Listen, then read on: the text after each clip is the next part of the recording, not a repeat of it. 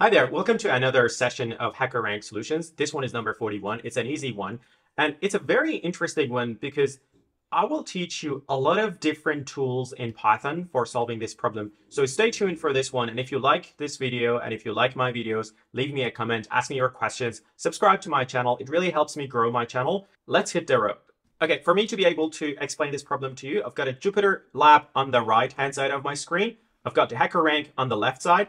And this one is called Ordered Dictionary. If you haven't seen my video on dictionaries, the link is up the top right. But let me explain to you what we need to do.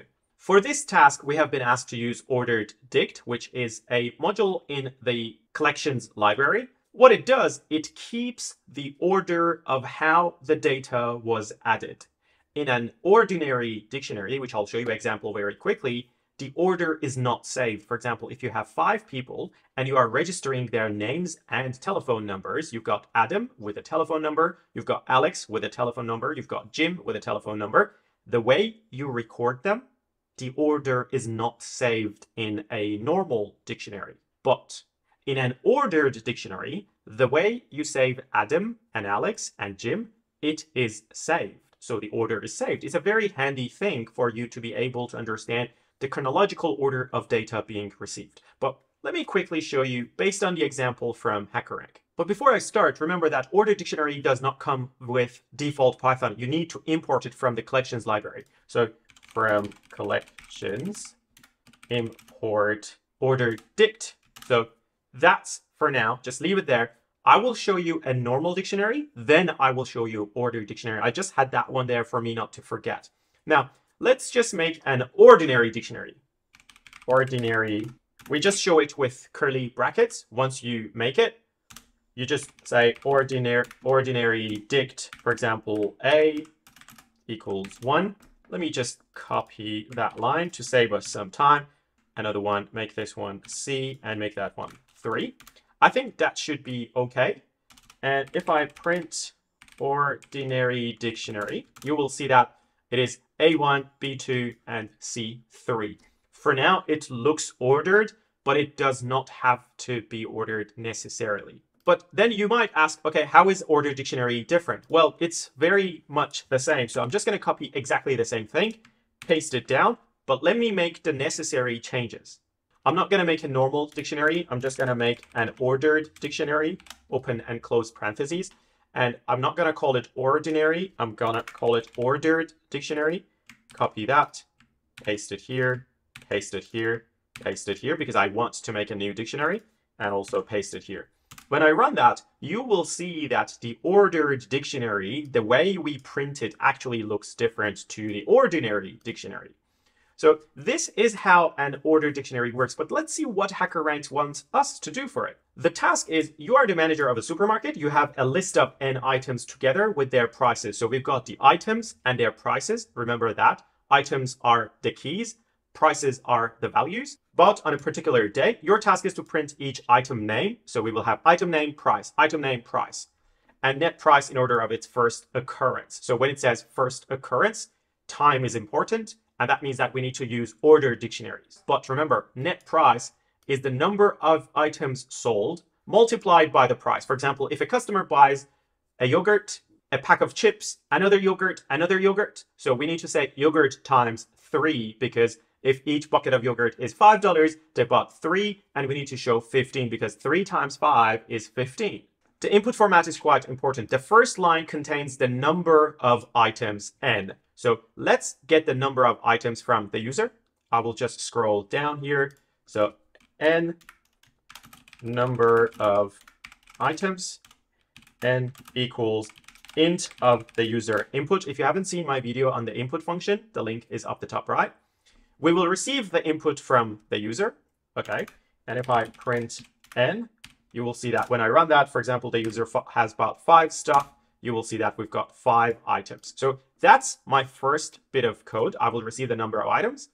And then I will make an ordered dictionary based on the number of items they've bought, their names, and their prices. The next n lines contains the item's name and price. For example, here's an example. The customer has bought 9 items. So that's n equals 9. Then banana fries 12, potato chips 30, apple juice 10, candy 5, apple juice 10. You can see that apple juice is repeated twice. candy is repeated 4 times. So I need to say 4 times $5 for the candy, and then potato chips again 30. And the output is quite important. So we had 1 banana fries in the list, so that's $12 for banana fries.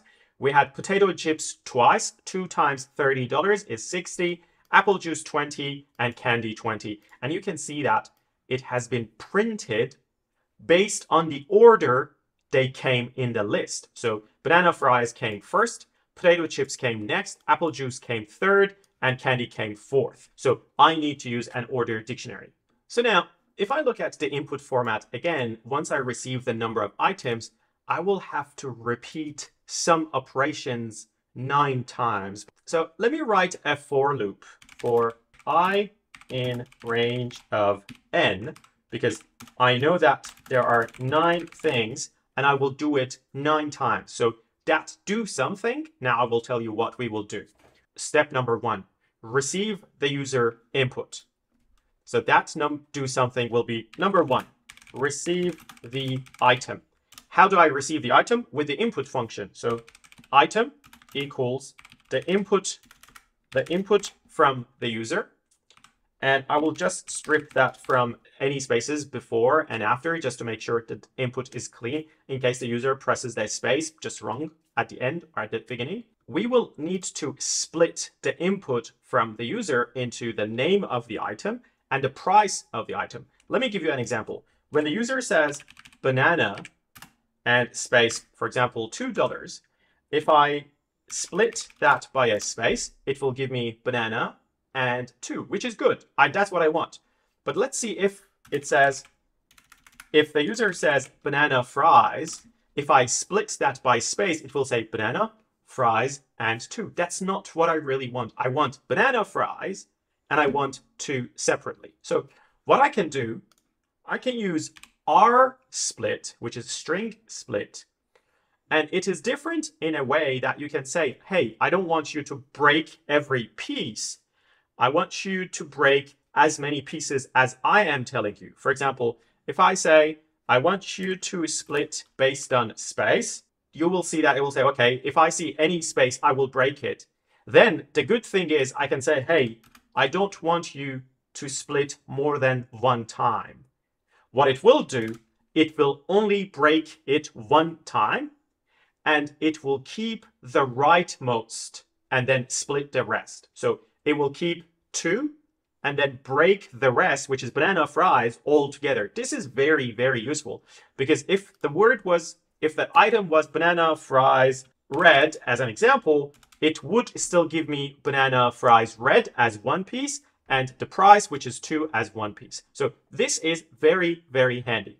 What I will do, I will just copy this and add it here.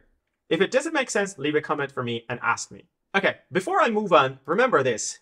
The funny thing is the output from this action is the price and the item name. So why not I add the price here?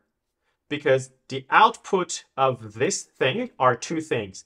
Banana fries red, which goes into the item, and 2 here that goes into the price. It will give me the price and the name of the item. So let me get rid of this.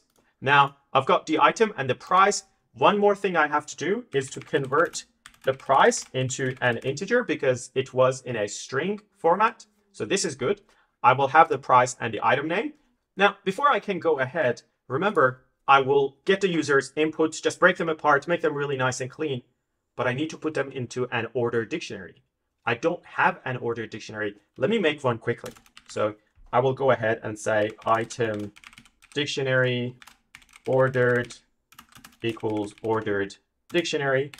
Great news. I have an ordered dictionary, which is ready for me to use. In step number 2, check if the item exists in the dictionary. If not, add it. All right. Now I will check if I have already taken the customer's banana fries, chips, and stuff. If not, I will add it to my order dictionary. So then I have to check if item in ordered, if the item is already there, all I need to do is just add 1 more to it. Then item dict ordered for this item equals add the price once again to it. If it doesn't already exist, I want you to add that to your ordered dictionary. Great, now that I've got an ordered dict, I just need to print it. All I need to do is to write another for loop for item and price of each item. Item dict ordered. Take all the items. I want you to print the item and its price. Banana fries 12. I will copy not to make any problems. Potato chips 30. Apple juice 10. If I make any dictation mistakes, it will identify it as a new item. Candy 5, another candy 5, another candy 5, and lastly, potato chips 30. So I've got banana fries 12, potato chips 60, and apple juice 20, and candy 20. And that's exactly what HackerRank is expecting me to do. So what I will do, I'll copy the code. Let me just go back up. Do not forget that you need to import the dictionary, the ordered dictionary. Then you need to receive the number of items from the user. You don't need to print it because then otherwise HackerRank is not going to be happy. And then you copy the code and paste it here. Let's run the code and see if it runs. But if you have any questions, leave it in the comment area and ask me, why does this not make any sense? Run that code.